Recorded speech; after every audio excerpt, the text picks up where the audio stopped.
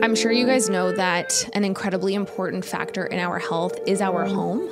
Just think about how much time we spend in our homes, living, working, hosting, sleeping, and how the condition of that home can play a huge role in our ability to heal and thrive.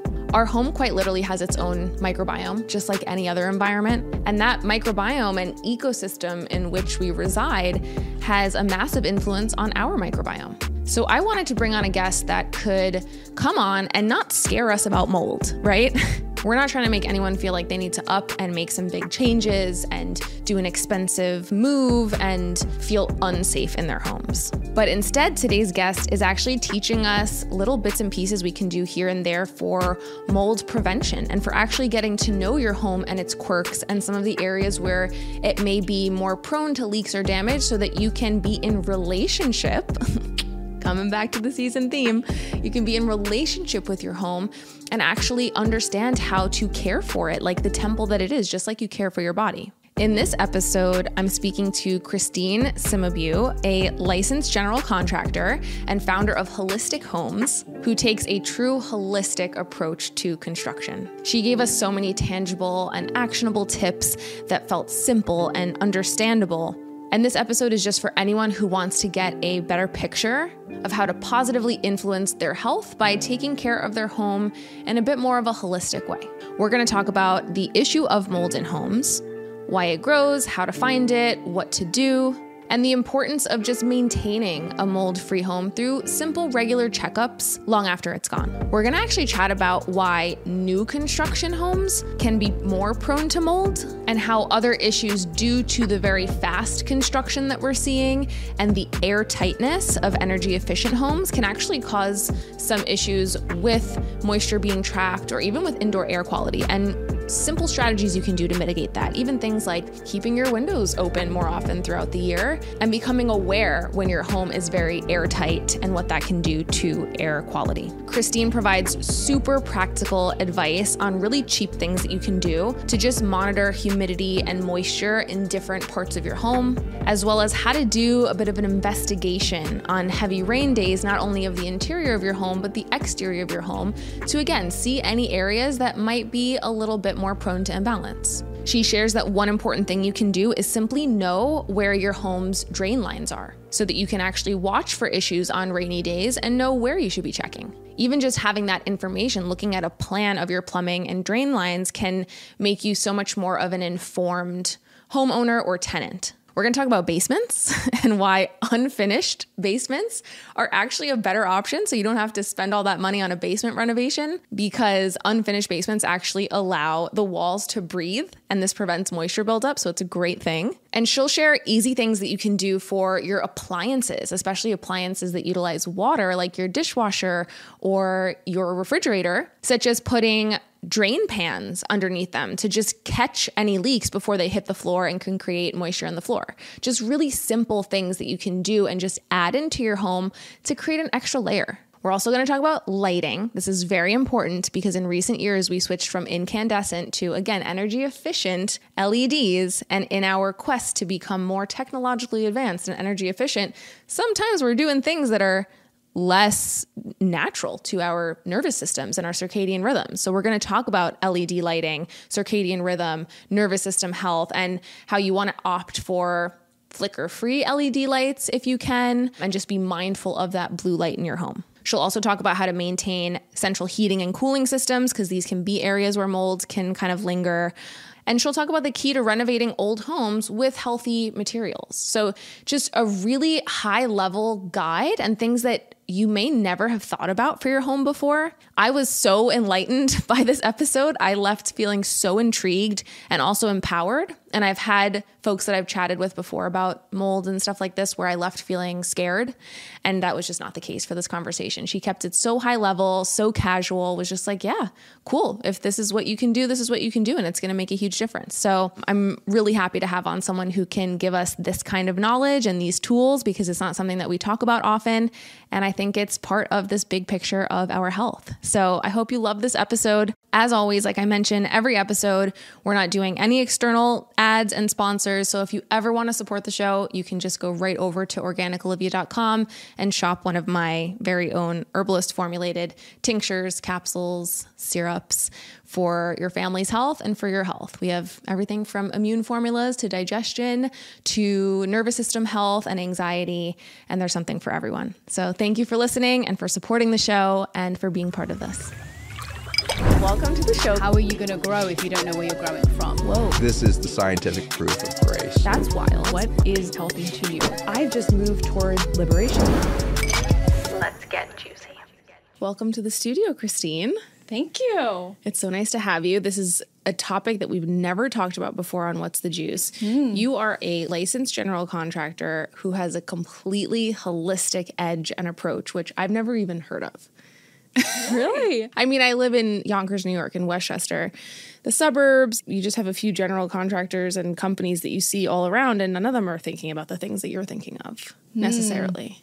Yeah, we got to change that, right? We need healthier buildings everywhere. It's just such a problem. And you don't have to have a holistic contractor, building science specialist to have a healthy home, but it does take a lot of onus and ownership on our part to set expectations and demand better for our homes, because so many people are just feeling sick in their homes. And I'm on a mission to change that. So how did you get into this? Did you start off as a regular licensed general contractor and then you started to see that people were getting sick in their homes, or what's your story? Over 10 years ago, I bought my very first home, and it was going to be an investment property, and we were going to go in and renovate it and make it this great rental. And I had a real estate agent, had the home inspected, and there was like a little bit of mold found under the kitchen sink. And I was like, all right, well, go ahead and have that fixed and everything will be fine. Well, turns out when we went to go and completely demolish the kitchen, floor to ceiling, every wall in the kitchen was covered in pink and black mold. Where you could visibly see it. Not visible unless we completely took the kitchen apart.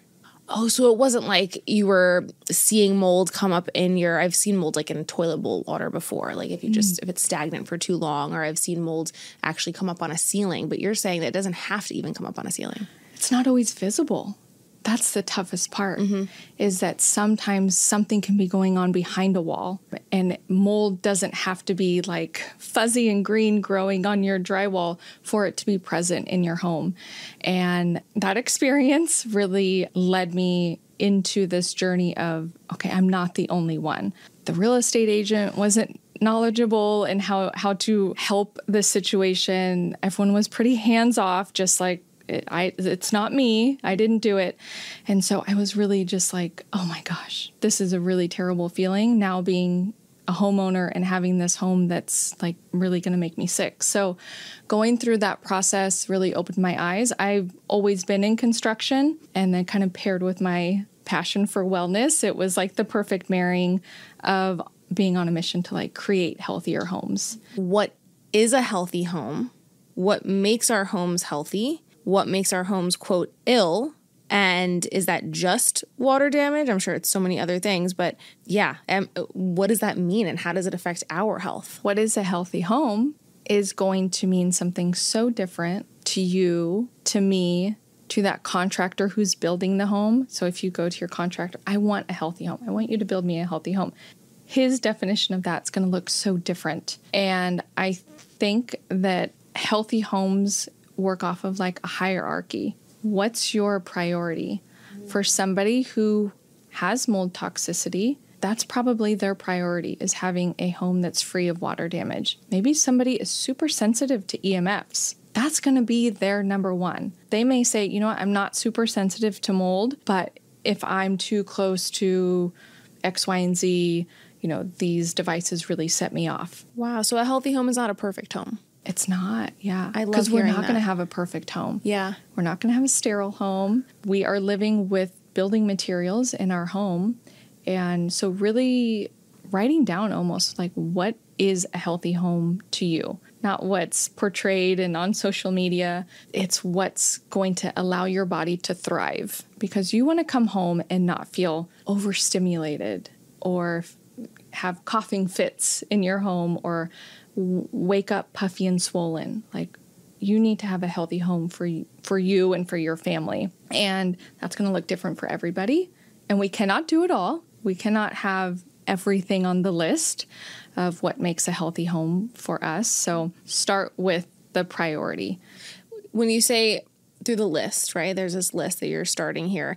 Can you sort of give us all of these different root causes, quote, of illness in the home so that we can even begin to decide which one is most important to us? Yeah. So talking about like what makes up a sick home, it's oftentimes kind of this trifecta of having water damage, having high EMF exposure. Maybe that home is located really close to a tower, or if we're in an apartment situation and we have all of these Wi-Fi routers next to us. And sometimes people can be really sensitive to LED lighting. Let's talk about that. Right? That's something that kind of came along as building codes evolved and energy efficiency, right? This big push. That's a good example of when building codes aren't always looking out for our best interest in health.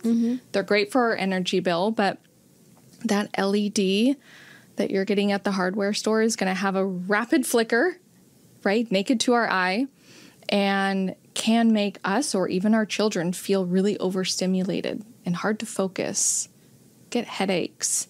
And they're all throughout schools now. Why is that rapid flicker an issue? So you're saying that even though a light looks like it's continuously on when it's LED, unseen to the naked eye but seen to the cellular eye of the body, there's a flicker happening? There is. Why? There is. It's, if you were to take, and if you wanted to test yours at home to see what was going on, you could take your cell phone, put it on slow-mo, and record your light. Just put it up and then play it back in slow-mo. And you will, most cases, see this flicker happening in your light. And that's the way that those lights function, is that they have this rapid flicker, and it's just really overstimulating to our bodies. And unfortunately, a lot of incandescents are just being outlawed and really difficult to get. They are. I love incandescent lighting. And here's the problem. I was just talking to my architect about this because she's like, oh, we're going to do all the lighting, blah, blah. And my husband and I were like, we don't want LED. Okay. And she's like, no, but they have these, because I said for my circadian rhythm, that's what I had said. And she said, no, but they have these LEDs now that are, you know, at a lower wattage or whatever it's called. And they mimic sunset or sunlight, and they're not as harsh as the bright LEDs. So it's fine. That's good for your circadian rhythm. And I was trying to explain that I wanted incandescent instead. And she was like, well, no, you can't really wire a home like that nowadays anymore. You can't really find them as often. And she was really just pushing for these LEDs that were a tone that perhaps my circadian rhythm would like, but were not actually going to not flicker. So I actually need to push back against her and be like, no, this is what I want. But how do we do that when incandescents are being outlawed? And why are incandescent lights better? So here's the thing. Building codes will not allow you to put incandescents in. Oh, no. In most cases, you won't pass inspection with incandescents. And here in California, that's a thing. So no incandescents in kitchens or bathrooms, and they must be on timers. So incandescents do use a ton of energy, but if you get a full spectrum incandescent bulb, it's most closely mimics the sun when you have full spectrum. You're going to be replacing bulbs a lot. They don't last as long as LEDs, but they don't have this rapid flicker. So they just have this nice, warm, soft light. So yeah, there's a lot of LEDs out there that are warm tone, but are they really? They're giving us a ton of blue light. Yeah. They dim terribly. Like sometimes if you dim them. Yeah, you dim it all the way down and then it just turns off. Yeah. So they're not great dimmers. So if we can, there are flicker-free LEDs. There are some that can have no blue light settings. There are some that are heading towards that direction, which might be a good fit for somebody like you who's going through a renovation, who's going to have an inspector come in and sign off on things. That may be a good solution. But to kind of marry the two together, what I like to do is in your decorative light fixtures, your vanity light, your lamps, those are where you can put those incandescent bulbs. Beautiful. So only turn on the LED. Try to get a flicker-free LED. Yeah. But also only turn on those brighter LED lights if you really need them. Yeah. Especially in the evening. So that's a good way to marry the two is your overhead lighting. Okay, we'll do some really good flicker-free LEDs. But in the evening, just turn those off. Maybe you have lamps that just have the red incandescence. Maybe your bedroom has red incandescence, and then we kind of turn off all of the blue light in our home. So lamps and sconces and decorative light fixtures, those can be a great place to really shut off that blue light. That leaves some room to buy some fun vintage lamp, some fun accessory lighting, and to sort of add these details and this decor to your home through the more eye-level decorative light that adds a little pizzazz and has the right light bulb. So I kind of love that from an interior design standpoint. And it just makes me think about how in this race for efficiency and this obsession that we have as a country with, quote, efficiency, with, quote, profit and, lowering expense and money in mind, it drives us further and further away from nature. And while, yes, incandescence might cost a bit more energy-wise, the real solution would be not to consume more light and try to make it more efficient, but to just turn on those lights less often. Why are we thinking that we need to have light on all the time? We sort of have to get in touch with our circadian rhythm, period, in our lives to also have a healthy home. 100% agree. And some of the best things we can do in the evening is go back to having dinner by candlelight.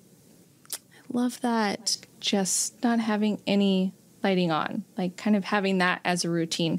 Candlelight is great, especially while eating and winding down for the night.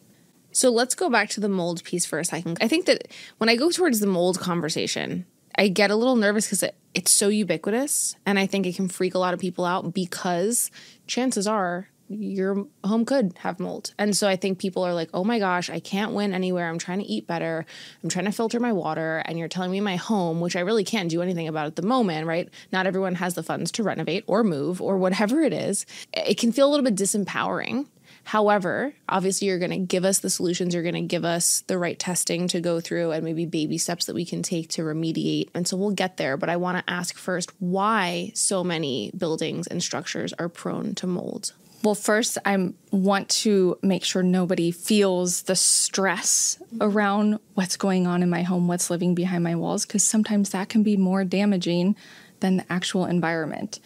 And we're not trying to live in a sterile environment, but being aware, if there is a slow leak behind your wall, you should be aware of that and get to the root cause. So having fear around living in mold isn't going to benefit any of us, but having homeowners or renters even taking on that stance of wanting to know about their home. How can I maintain this? Where are the plumbing lines? Where are the drain lines?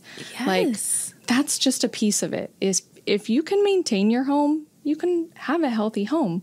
So on the topic of what can we do within our homes is awareness, maintenance. How we maintain our cars better than our homes, and it's a really big investment. So we really need to take ownership and maintain our homes properly for them to function and not have these slow leaks that lead to mold and other issues. So would you say that slow leaks are the number one contributor because they're sort of hidden and you don't always see them or notice them? And because of the nature of leaks and water and the way that mold grows, if you can stop a leak within 24 to 48 hours, you can stop the mold growth, right? But if it's above that time, mold can begin to fester. Yeah, I wouldn't say it's really a time period. It's more so if something is continually getting wet and then wet and dry and we're not getting to the root cause. Something can get wet and we can dry it out and it should be fine. But if we're not addressing this root cause, maybe it's condensation and it's not a leak. That's when things can happen over time. It's really like buildings 100 years ago were not like what they are today. We were not putting wicker baskets and and wallpaper in our bathrooms 100 years ago. Even today, Europe doesn't do that, right? If you go to Europe or parts of Mexico, their bathrooms are wet rooms. Like, there's no shower glass in these like beautiful little decor pieces. You're getting that whole thing wet, right? The vanity is made out of stone. It doesn't have this like storage underneath, right? You have these plaster walls. It's like a wet room because it's a high humid area. But here we are really wanting to focus on aesthetics and have this beautiful home with penny round floor tiles and wallpaper in our bathroom. Like, that's just not functional for a healthy bathroom. So yeah, if we could get back to focusing on function first and how that space is going to perform long term, then I think we could really reduce the amount of issues that we're having. In my case, I'm about to renovate my home. And so because I'm going to have a chance to renovate, I'm going to have a chance to change the 2 main bathrooms. And now I will work with my architect and make sure that they're going to be wet rooms. Beautiful. But a lot of people obviously are not able to either renovate or build something from scratch. So I'd love to hear perhaps your advice in this vein for those who are in a conventionally built home, especially the new homes that we're seeing where they're put up in 6 to 7 months. Yes, that's the thing. 100 years ago, I go back to that, but that's like when homes were built the best. 50 years ago or so, that lumber is so dense. Like, you need a chainsaw to demo a 100-year-old home sometimes. Now, you know, it's not forest-grown trees, it's farm-grown trees that we're using for lumber. And they're just soft and porous. And because they're new. Right, and they're grown so fast. Oh, no. Like, it's a supply thing. Like, we need more lumber, so they're just growing this subpar lumber for our homes, and they're going up in 6 to 7 months, whereas it used to take 12 to 24 months to build a home. So when you're building a home, and this goes to new construction, especially in like a tract home development, and you see those things go up in 6 to 7 months, there's so much moisture involved in home building, right? That slab, that foundation has so much moisture. The drywall, the mud, the paint, like all of this is going into our home, and energy efficiency standards now require it to be so airtight. Yes. Where's all that moisture gonna go? Yes. And it's in our home, and we have this airtight home, and so it's now our air quality inside our home. I hate to say this, but that's really some of the biggest issues I see are new construction homes because they're going up so fast. Why is the airtight thing an issue? Because a lot of people are doing it because of the cost of heating and cooling and to keep their costs down. Right now I'm in a smart home Airbnb situation. And because it's chilly at night, I like to have the heat on, but also a window open so that it doesn't get too cold. That's kind of how I function at my house because it's not energy efficient. And because it's a smart home, a voice comes on and it's like, a window is open. The heat will now turn off. And so I have to, if I want to stay warm, I have to keep everything airtight, and I feel like I'm going to explode. So why is that an issue? We need fresh air. Airtight homes can be really great. Like, in certain climate zones, they can be really great if they're done really well. But a lot of them are not done great. But just building codes and energy efficiency requirements over time have really led us to creating more of an airtight home. And it's great from an energy bill standpoint, but if we don't have the air quality dialed in inside, you can run into some pretty big catastrophes just with having the humidity so high indoors. So ideally, we want to keep that between like 35 to 50 for most times of the year. When it starts to get in the 50s, 60s, and you're having trouble controlling your humidity levels, that can be a signal that something is going on inside the home. Like, if your humidity level's getting, and it shouldn't really matter much what the outdoor humidity level is if you have an airtight home, but if you're struggling in like the 60s and 70s, hey, that might be a signal that you might have slow leak going on inside. So airtight homes can be really great if we have great air. And you mentioned measuring this humidity. There's a really easy way to measure the humidity in your home, right? Yes, it's a hygrometer. You can get a little $5 thing off Amazon and just put them in each of the rooms, maybe like above the light switch, and you'll be able to see like day in and day out. If it starts to keep creeping up and getting really high, that can be an indication that something's going on.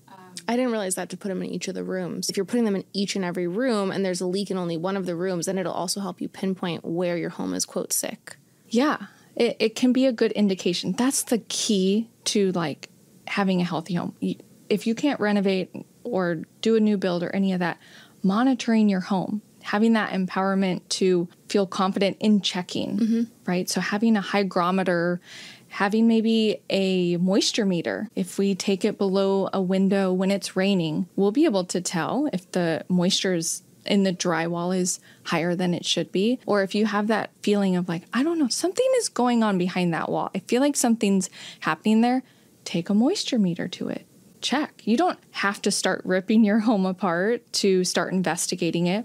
Is a moisture meter the same as a hygrometer? So the hygrometer is going to be measuring your relative humidity, but the moisture meter is just like a little device you could get at a hardware store or online, and it will measure the moisture level of that particular building material. So say drywall. You can use it for wood. And you can just point it at the wall? So they have ones that are pinless, or maybe you've seen the ones with the two little pins and you can poke it into some drywall. You can do either, and it'll just read the moisture content of that material. Is it a wise idea to do that on a rainy day, for example, so that you can see where there could be an area that's continuously getting wet when it's raining? I love rainy days. It's like weather testing your home. Get a moisture meter out. Start testing areas that you think might be having issues. Yeah, rainy days are great to really investigate your home. See what's happening when the rain is coming down your gutter. Is it just like pooling up around your foundation? Maybe you need a little extender to get it away. Walk us through this investigator's path, because I think most people listening are in this position of needing to be the maintainer, needing to have this heightened sense of awareness and just start paying attention to these things, but I'm sure people have no idea what to pay attention to. I sure don't. So if you could give us the full walkthrough, essentially, of everything we need to be an investigator. There's a long list. Let's go. Yeah, I'm just going to let you go off. There's a long list. It's estimated that around 60 to 70% of contractor litigation is due to water damage. So it's not always just that you have this new construction home. You could have a really healthy home, but there's human error. Things happen. There could be a picture hung that goes through some of your plumbing. You just don't know. But we should know what's going on in our home. So some really simple things that you can even kind of retrofit or add to your existing home would be like a whole home leak detecting device. How great is that? We should know. A whole home leak detecting device? So on your main water line that's coming in before it goes to the hot water and all of your fixtures, there's a device that you can attach to that, and it will be reading the flow of your water, and in some cases can detect up to 1 drop per minute of a leak. Wow. So simple to do. You do need a plumber to install that, but the peace of mind of knowing that you will be alerted if there is a leak in your plumbing line.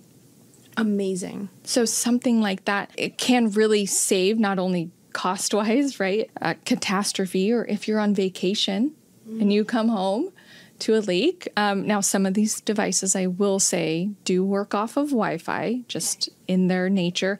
But oftentimes your main plumbing is maybe in the garage or like not in a main living space. So maybe your comfort level is okay with that. But it's really nice to have for peace of mind, even if you just use it when you're away on vacation. But we have 2 things to really look for when it comes to leaks. That's our focus, is water supply lines, but also our drain lines. That bathtub drain on the 2nd level, what's going on with it?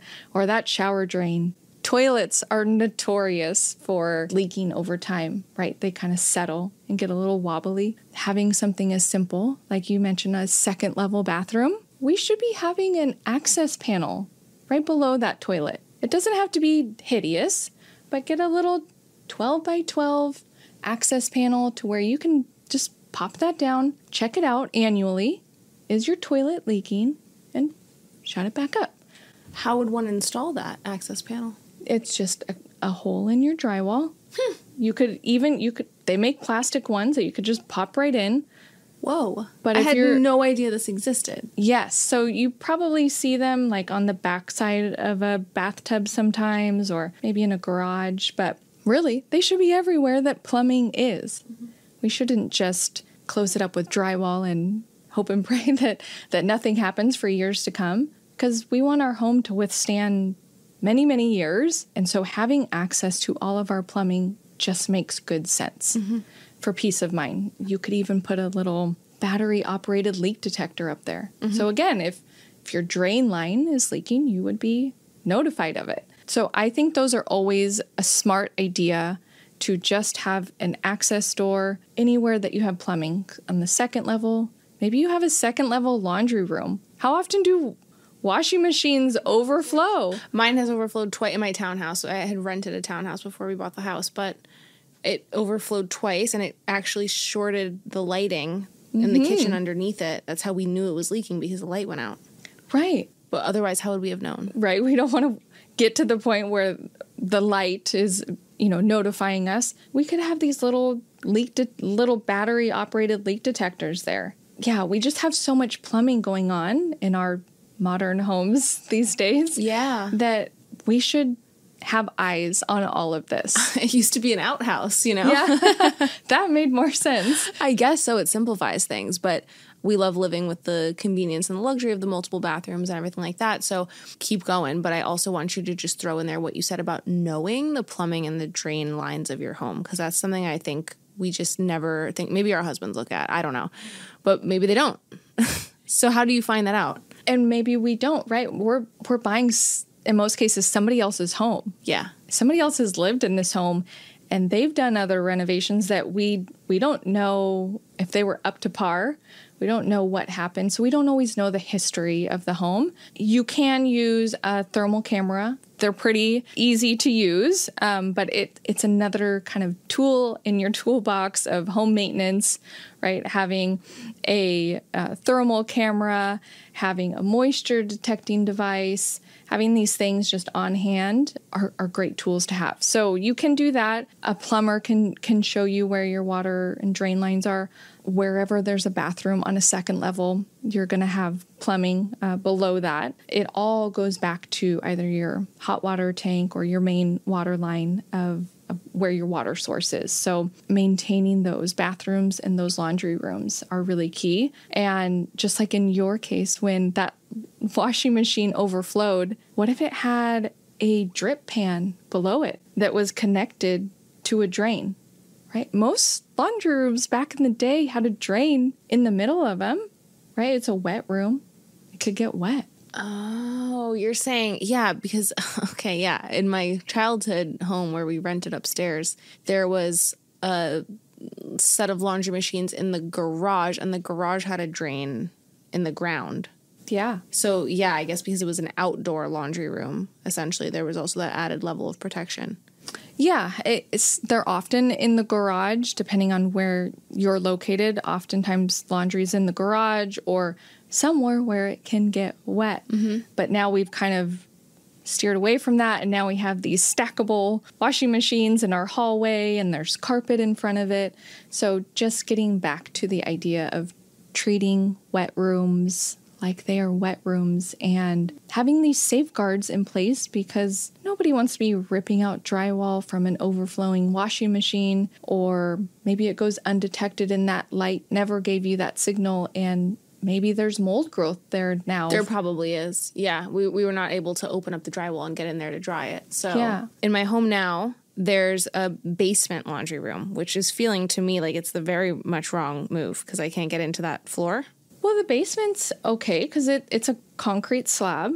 It's carpeted. Right? It's a carpeted basement. It is a carpeted basement. It's an interesting decision. We got to touch on basements. Cool. Love that. Can we touch on basements and carpet? Great. Here's the thing with basements.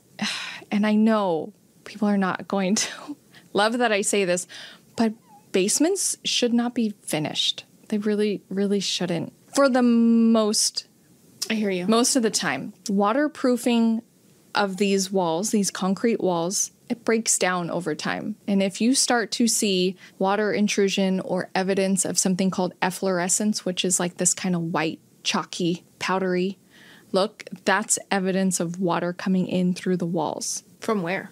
From the exterior, from the soil. If you have a below grade basement and you can see the soil, the moisture coming in. So when you talk about what should we look for when it rains, go check out that basement. I didn't think of that. I mean, like, this is a wild concept that your basement is surrounded by earth and wet soil, and it rains and soil becomes wet many feet down. Oh, yeah.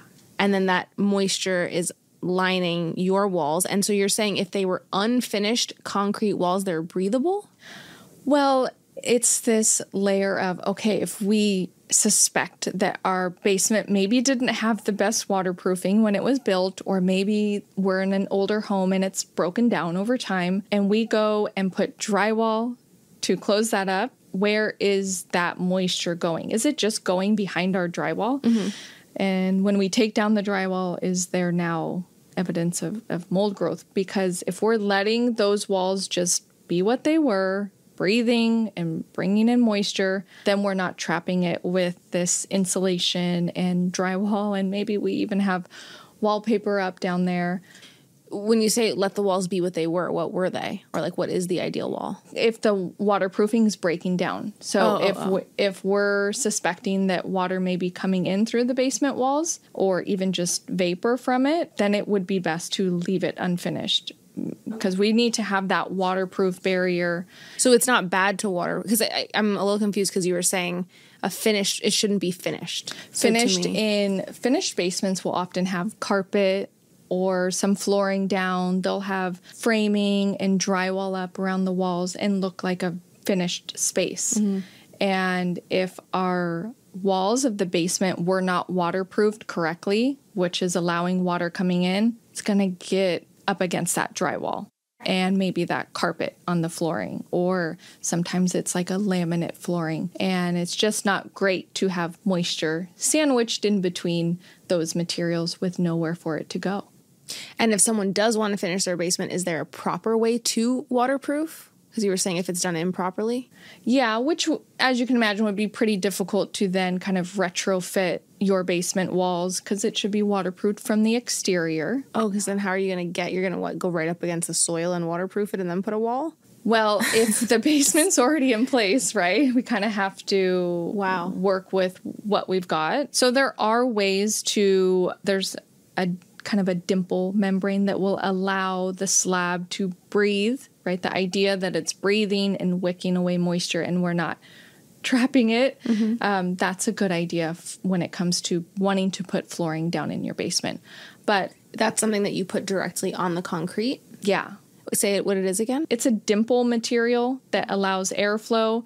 It's an underlayment specific for basement floors that allow a ton of airflow and just for that slab to breathe. But if somebody is just looking for like the best solution, right, creating kind of a healthy basement where they don't have to worry or watch it, I would just leave it unfinished. Leave the concrete. So same for the walls. Yeah. Leave the concrete walls. I'm about to go tear down my basement walls. We'll start with the moisture meter. Yes. Start there, because we also don't want to just kind of get in there and start like demoing, because we don't know. Yes. What if there is something toxic behind the walls? We don't want to go in and do a demo of it.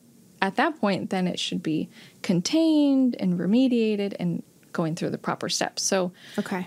Testing. So all of our folks with unfinished basements out there, where you were like, oh, I wish I could finish this and have it as part of my home, you're doing it right.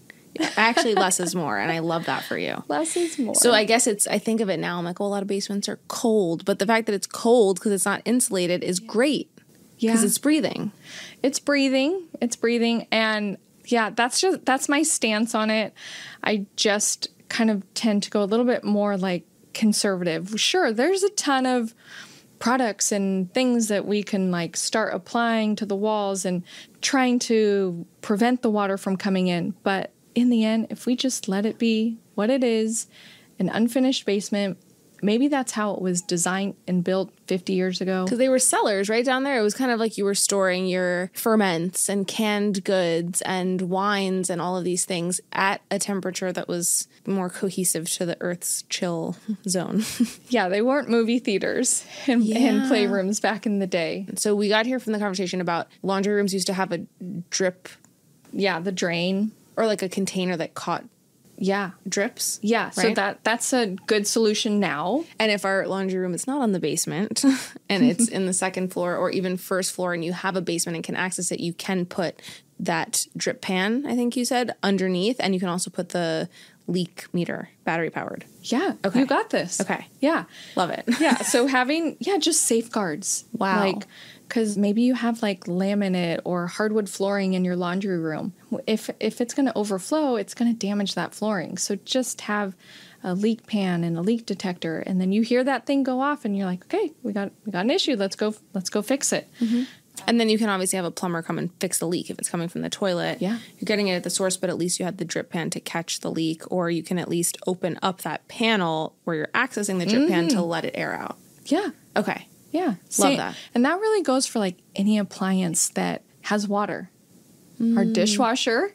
What's our dishwasher doing? Yeah. How often, who's taking their dishwasher out to check to make sure those connections aren't leaking over time, right? We just leave it there. So having something like another drip pan under our dishwasher, a leak detector in the back, then we can just kind of set it and forget it and be alerted. What if someone's living in an apartment or a condo where they're on, the second or third floor or whatever it is, but in order to install that drip pan or that access panel, you'd have to go into someone else's apartment? How then do you deal? So the good thing about these drip pans is they slide underneath the appliance itself. So you don't actually have to install anything per se. It's just a little pan the size of the appliance that has a lip on 3 sides, and you just slide that appliance in. Okay, so you're taking out, kind of placing it on top of this pan, so it's pretty much retrofitted almost, sliding that back in its spot. And then, so if it were to leak, then would it kind of overflow in the drip pan, and then you'd see the leak better, or?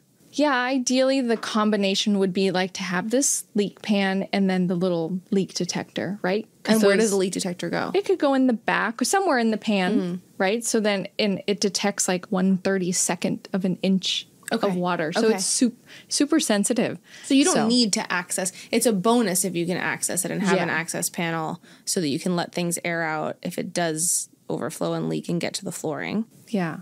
I know a lot of folks are having mold symptoms, or they're suspecting mold in their home or in their rental. And so I want to talk about what those folks can do to test their home for mold, as well as what those who are in the market for buying a home can do to test homes that they're viewing and thinking about putting an offer in on. Is ERMI or the ERMI the best way to do it? Do you need to go with a specialty company that really knows what they're doing, or do all of them work? Give us the full breakdown on testing for mold. Once you start feeling that you are dealing with a mold situation and you have mold illness, you really do need to have a professional come in, not only for your health, but for your home. And that's not the situation where we want to start renovating or doing exploratory demo, because that can really make matters worse. That's also a question, is should we test for mold regardless before we're about to demo a house? Oh, yeah. You don't want to start demoing something if you suspect that there could be mold present. Because we're not going to have containment up. We're not going to have air purifier, negative air machine running. Like, sometimes you can start doing demo and you've just kind of opened up a can of worms, and you didn't have, your sofas in the middle of the living room, and you have these items that now are somewhat contaminated because you've done this demo. So if there's suspicion that there may be mold present, and containment's always a good idea for demo, because we just don't need that debris flying to other rooms. What is containment for those who don't know? Containment would be the plastic Typically, a good idea would be 6mm plastic, floor to ceiling, taped, and there's a zipper in the middle that really just contains the dust and debris as you're going through this. So if you're demoing one room, you're containing all of the doorways and windows within that room. Okay. Yeah. And we don't want to be kicking on our central heating and cooling, blowing all of that throughout the rest of our home. So keep your heat and cooling off while you're demoing, period. Yeah. I never even thought of that. What a good tip. Okay. Yeah. And construction in general. If you're doing construction, they should really not be using that central heating and cooling, the lungs of your home, because we just don't want that debris in that ductwork. So if there's suspicion that there could be mold within your home, yes, bring in a professional. The ERMI test is a really great test to do. And an ERMI test is essentially testing dust. It's testing the history, right? As dust accumulates at the top of a surface, it's going to test over time. So kind of give you a story over time of what's going on. They can be pretty alarming because they give you like a red number or they give you this score. Sometimes testing on your own can be problematic because then you have this test. Well, what do I do with this test? It has this red number. What do I do next? So having somebody come in that's going to do multiple tests, because it's not just about the dust, air cavity samples, right? Because if we get this score back from dust, well, where is it? Where's the mold? Where do I need to focus my attention? So doing a combination of testing with a professional, like an ERMI test, air cavity samples. Sometimes air samples can be helpful, but they're not always telling. So having enough of the pieces of the puzzle to put together, and then from there, working with a remediator to correct the issue. Are there holistic remediators just like there are holistic general contractors? Remediation is a tricky thing to navigate because it's wildly expensive to remediate. And where I have concern is when the inspection company is the remediation company also. To me, that is a conflict of interest. So really having parties separate. Because they might give you a false positive to get you to pay for the remediation, or there's a chance for that? Or what if they come in and they remediate because you should be having post-remediation testing, right? That's like, green light, we're all clear. What if that is skewed a bit? So I just think that it can be problematic. It's, of course, not always, but having an advocate for you that's independent is a good idea.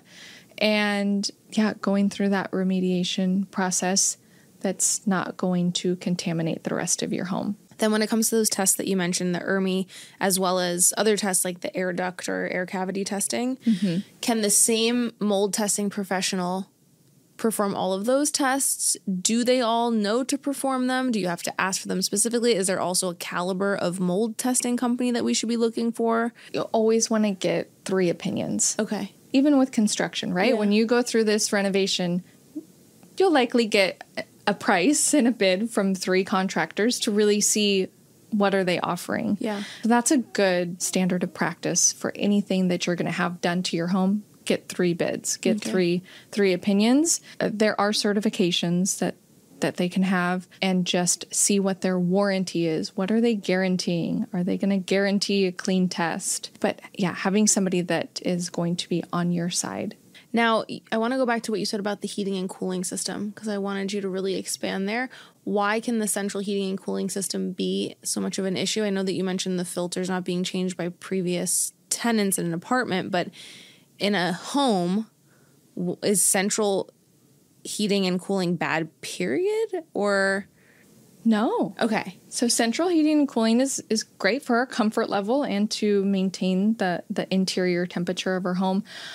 But it can be problematic because it is the lungs of our home. So if that second level bathroom has a mold issue, it's not isolated to that bathroom.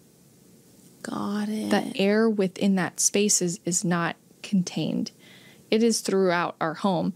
So that's just one layer to where, yeah, the ductwork can then have particles and mold spores and create more of an issue. Is there remediation that needs to be done to then remove those mold spores from the heating and cooling if mold is present?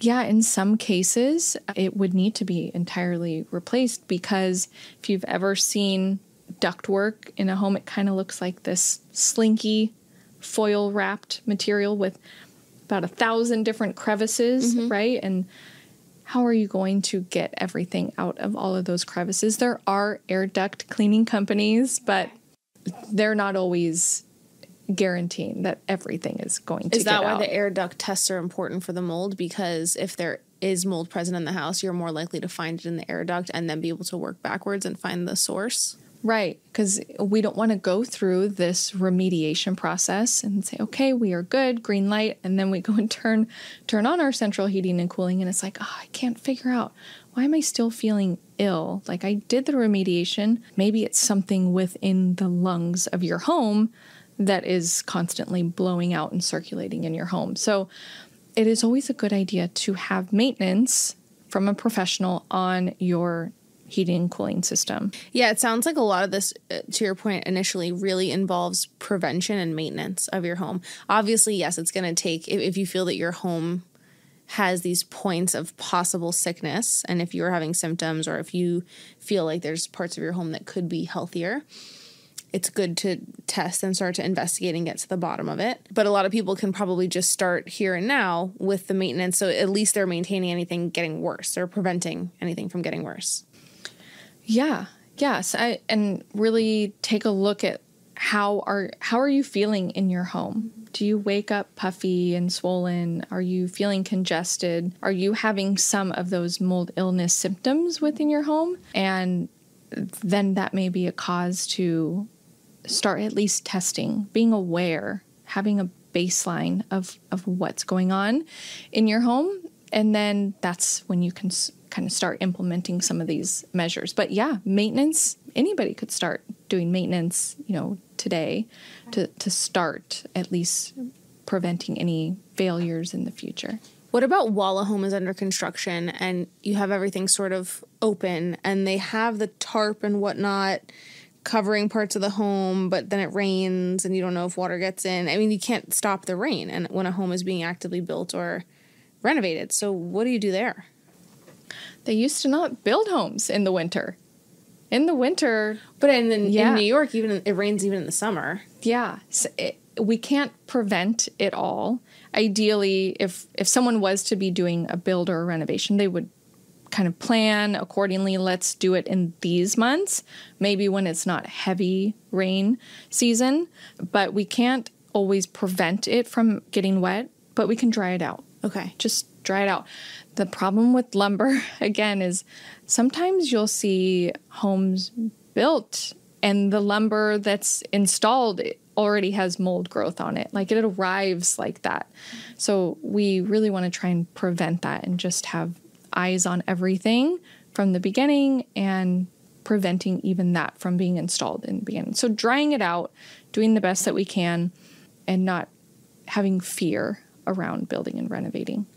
So if someone has a home that is, let's say, 100 years old, because you kept saying 100 years was sort of this magic number, things were done quite well, the wood was better quality, how can one do a renovation and maybe do an extension or expand or move things around while making the best use out of that old lumber? Should you literally take some of the old lumber from where you're demoing and use it somewhere else and preserve it? How do you prevent bringing in as many new materials and weak lumber as possible when you're adding to an old home? Great question. And a lot of people do renovate these older homes.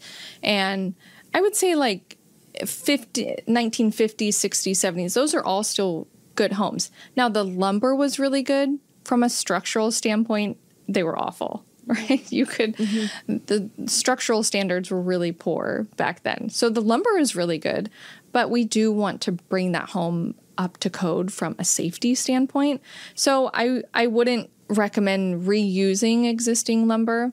And building materials today aren't awful. If we can get good, clean, dry, quality building materials, we can create a healthy home. How do we vet those? How do we know what to look for?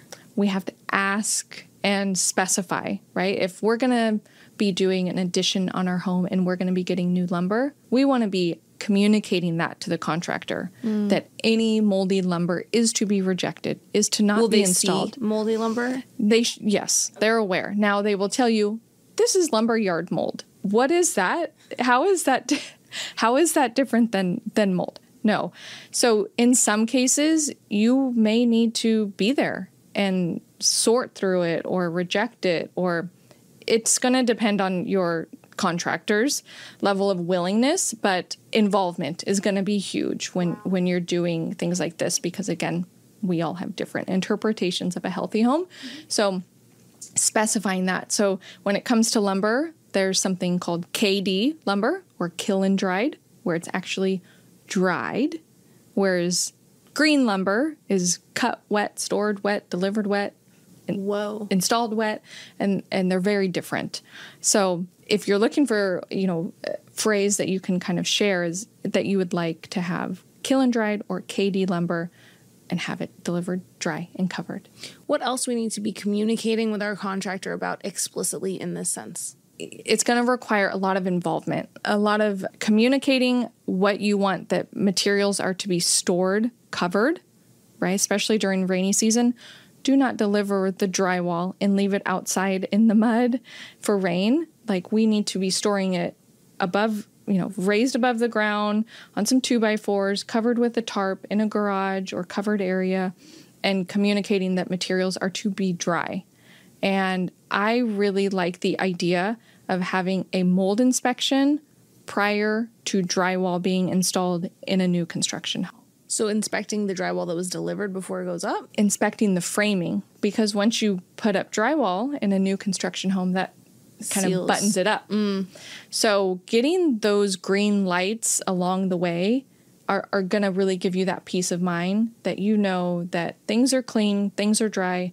Let's get the green light to put drywall up and proceed with the project. So having these extra steps in place. And lastly, when it comes to choosing our contractor, because obviously you are a holistic licensed general contractor, but you're quite rare. So what kind of questions can we use in our interviewing and vetting process when we're talking to different contractors who are bidding on our home? What do we need to look out for? How do we find someone like you? A great way to kind of see how that contractor works is ask, can I go walk one of your projects? Do you have a project under construction? Can I go see it? See what that's like. Is it a mess? Are there like beer cans all over the place? Are they, not taking really good care of that project and keeping things clean? That's one way, but really just talking to them about, how do you store materials? How do you order materials? What do you do to make sure that materials are clean when they're installed? Having that conversation with them. And it doesn't take a holistic contractor. It takes a willing contractor to be on the same page. To be meticulous and to know that your number one concern is dry everything and storage and all of these things. Yeah. Okay. And you have a checklist, right, of what to ask your contractor on your site? I do. Yeah. I have a checklist. Yeah. So you can download that. That's a simple way to just kind of start the conversation of how to kind of interview and vet a contractor. And you get a feeling if they're on the same page as you. But it's, you gotta be involved. An actual last question is, I know that we just touched on the access panels, the leak meters, the drip pans, but anything else that we specifically need to start doing today for that maintenance? Just walk around the outside of your home. Do you have sprinklers that are spraying up daily along the side of your home? What can you do from the outside? Because that's really our jacket, right? We have the roof, our hat, that's jacket. That's what's really going to help prevent the water from coming in. That's where we want to focus first. If we can keep the water from coming in, that's a great thing. So really checking the exterior of your home and your windows, doing that maintenance, a couple of times a year, making sure that water's not coming in. That's a great way to stop the root of it sometimes. And using your rainy days as walkthrough days, as the days that you're looking at all of these things. Yeah. Especially heavy rain days. Yeah. Okay. Amazing. Thank you so much. I think that this conversation is going to really spark that awareness in people and hopefully make them more passionate about that ownership that we need to take in our homes, looking at the floor plans or the blueprint or whatever has the plumbing and the draining structures, and just starting to do more of those walkthroughs and maintenance and installing those simple things like the dry pans and the incandescent lamps. Those are just such tangible, easy things to do, and I think will make a huge difference. So if you could just please tell us where we can find you and look at more of your work. Oh, yeah. So Instagram, that's where I am most of the time, at Holistic Homes by Christine. We will have a podcast this fall, Holistic Homes Podcast.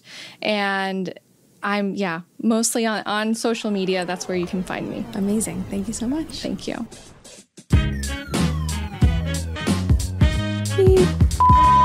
Wasn't that great?